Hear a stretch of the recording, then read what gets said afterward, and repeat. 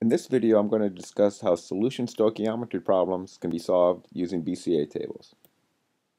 Recall that when we are looking at stoichiometry with a BCA table, we first have to begin with a balanced chemical equation. Moles are going to be used within the table. The coefficients in the balanced equation are used to determine values in the change line, and that to get into or out of the table, we may be using mass, or in this chapter we see that we can use solution information like concentration and volume. When we look at concentration, oftentimes we're going to be looking at molarity, which is defined as moles of solute for total volume in liters of the solution. So a 0.15 molar solution of sodium hydroxide is 0.15 moles of sodium hydroxide in the 1 liter. With stoichiometry problems, we're going to be using moles. I think we are skilled at converting between grams to moles, but let's see how it applies with solutions. For converting 25 grams of sodium hydroxide to moles, what would we do? Well, we'd look to the molar mass. If we have 25 grams of sodium hydroxide, if you add up the masses for sodium, oxygen, and hydrogen, it gets you to 40 grams per mole. So we use the molar mass to convert from grams to moles. What about concentration? We were asked to convert 75 mils of a 0.1500 molar sodium hydroxide solution to moles. Well, 0.1500 molar sodium hydroxide, if we look back at the definition, and I find it helpful to write out what the actual definition for molarity is, we have 0.1500 moles of sodium hydroxide for every 1 liter of solution. We don't have 1 liter of solution, we have 75 milliliters. So that was converted to liters, and we can then see how many moles of sodium hydroxide we have within that solution. What we're doing is we're combining the concentration of the solution in molarity times the volume in liters to get number of moles. This relationship here, in order to get number of moles, it's the same kind of thing that we did when we used the molar mass, but now we're using the concentration and the volume information. Let's see how that applies in this question. What is the minimum amount of a HCl solution needed to neutralize a calcium hydroxide solution? So this is an acid-base reaction. So let's start out with a balanced equation, and let's summarize what happens within our BCA tables. Just like chapter 3, we begin with a balanced chemical equation. Be very careful here. Within the balanced neutralization reaction, notice it takes 2 moles of HCl to react with 1 mole of the calcium hydroxide. You have to get the balanced chemical equation right to start with.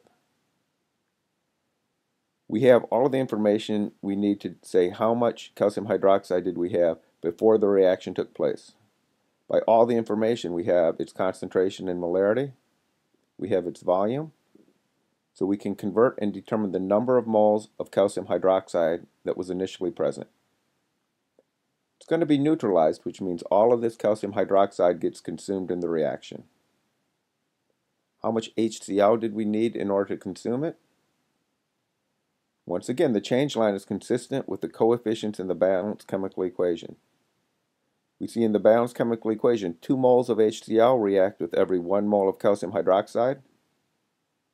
We can now look at the simple proportion to determine how many moles of HCl reacted when we had 0.003378 moles of calcium hydroxide react.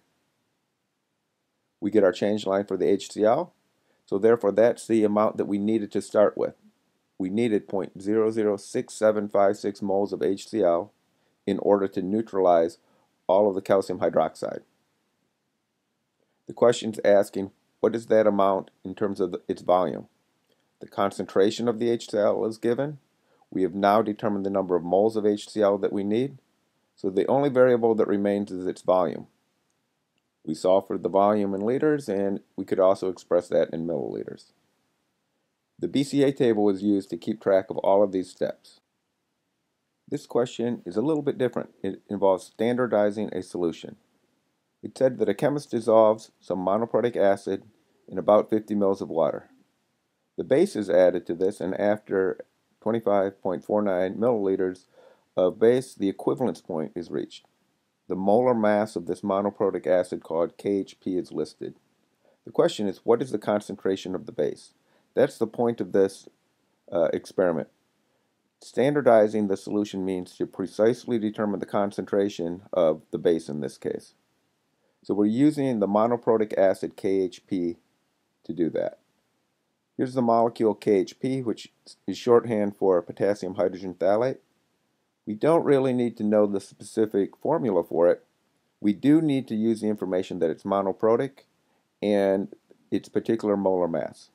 The reason monoprotic is important is because we're going to have a neutralization reaction in which the KHP reacts with the sodium hydroxide. Monoprotic allows us to say that for every 1 KHP, it's reacting with 1 sodium hydroxide. If our goal is to begin with a balanced chemical equation, we need to have that information.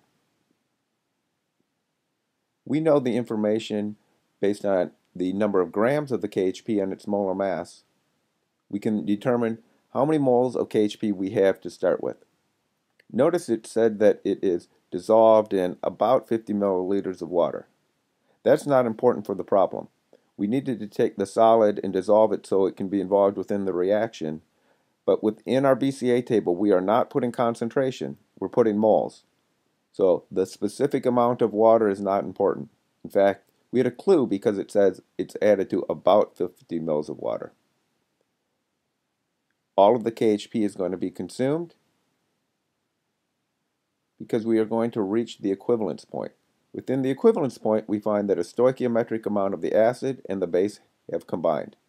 This is simply saying that based on the balanced equation, the amount of KHP that we've had has completely reacted with the amount of sodium hydroxide. Since we know the amount of sodium hydroxide that was consumed, we know how much we started with in the initial solution. That was our goal, to determine the number of moles that were in the initial solution. Once we know the number of moles and the volume that it took to reach the equivalence point, we only have one more variable, the concentration of that initial solution. So we've determined the concentration by reacting it with a known amount of KHP. The key idea here within that was that the mass of the KHP was important, not its concentration. Here's an exam question that involves some solution stoichiometry. We're given a balanced chemical equation and we're given solution information about hydrochloric acid. And we're being asked to solve something about the mass of the magnesium metal that was present. Since this is a stoichiometry problem, let's summarize it with the BCA table. We have information about the solution. The concentration and the volume in liters is being used to determine the number of moles of HCl that we initially had. All of that was consumed in the reaction. How much magnesium was involved with the reaction? If we look back at the balanced chemical equation, 1 mg goes with 2 HCl's. So now we can do the simple proportion to figure out our change line. How many moles of mg were involved? And that would be the number of moles that we started with. We're not asked number of moles of the magnesium, we're asked how many grams of it. So we'll simply use the molar mass for magnesium, since we have now determined the number of moles that were involved in the reaction, to determine the number of grams. Here's another exam question. Solid sodium oxalate is dissolved in water and then titrated with some potassium permanganate solution. And we have a balanced chemical equation there. The question is, which of these titrations requires the most of the potassium permanganate to reach the equivalence point? And it looks like there's a lot of things we have to work through here. We have different amounts of solid and different amounts of water. Given that, I think we're going to have different concentrations. But remember, even though these have different concentrations of sodium oxalate, concentration does not go into the BCA table. The number of moles goes into the BCA table. So if we simply look at the one with the largest mass, that is the one that will require the most potassium permanganate to reach the equivalence point. So even though this looks like there are a lot of things to solve, it is simply asking, what is important in the BCA table? Is it concentration or is it number of moles? If we know its number of moles, we can simply look for the one with the largest mass. Several examples were described here involving BCA tables. The plan was the same for everyone. Students often struggle with solution stoichiometry questions because it sure seems like so many different formats and different ways the questions can be asked. However, if it's a stoichiometry problem, it can always be solved using a BCA table. That includes examples using solutions. Using the same organization plan, the BCA table, is a really great way to make sense of solution stoichiometry questions. By having the same approach each time, it can give clarity and it really helps with your problem solving.